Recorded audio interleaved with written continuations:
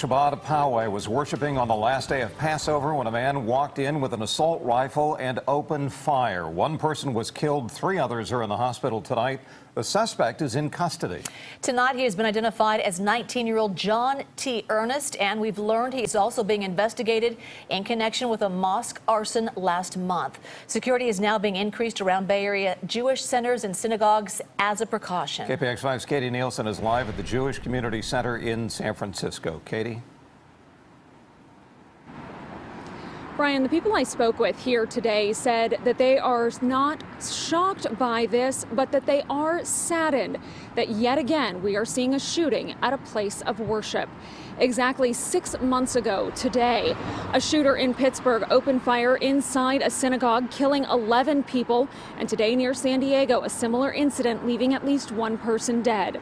Today, members of the Jewish community in San Francisco say they can't understand the hate that would drive someone to do such a thing.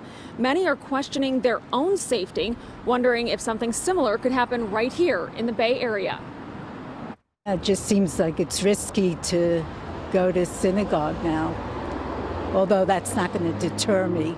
I think it's horrible that there are people out there in this world that would, attack a place of worship, especially when people are out there praying. Today is the last day of Passover, so some of the people I talked with today were asking whether I thought the shooter picked today, thinking there might be more people at morning services. Now, police in San Francisco, San Jose, and Oakland have all announced that they are increasing patrols around synagogues here in the Bay Area. Live in San Francisco, Katie Nielsen, KPIX 5. All righty, Katie, thank you. Governor Gavin Newsom said in a statement, California sends our deepest and heartfelt condolences to the friends and families of the victims of today's shooting at the Shabbat of Poway. No one should have to fear going to their place of worship, and no one should be targeted for practicing the tenets of their faith. And San Francisco Senator Scott Wiener said, as a Jew, these shootings rock me to the core.